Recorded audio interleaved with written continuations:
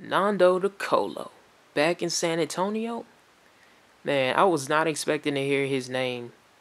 But after taking some time to see what he had been up to in the EuroLeague, MVP, EuroLeague champion, I can kind of see why they would look at him as a possible option. His game has improved. His jump shot looks better. His handles look better. The passing is still there. I always thought he was a heck of a passer, especially with him and Manu on the court together. Man. But I wonder, will he get playing time if he comes back here? I mean, we're still benching guys. Jonathan Simmons didn't play in the playoffs, which I still don't understand. And I would hate for him to come back here and for us to go through all the hoops to get him and we don't play him.